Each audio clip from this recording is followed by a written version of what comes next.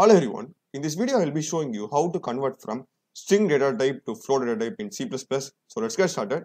So currently I am having here a sample string variable which is like 123.456, but it is of string type. So let's see how we can convert this. So here we will be using the inbuilt function stof, okay.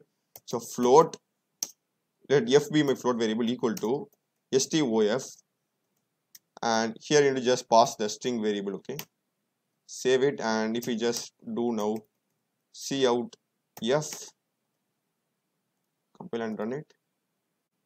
So as you can see here 123.456 it's currently displaying over here, so that means that it has been converted. So and I hope it works without this header file as well. So let me just run it now and test it.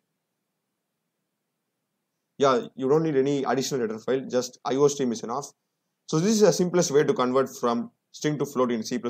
So I hope you have found this video useful. Mine's a Prom channel. I've done many other videos in C++, C, Python, Java, as well as 3D animation in Blender.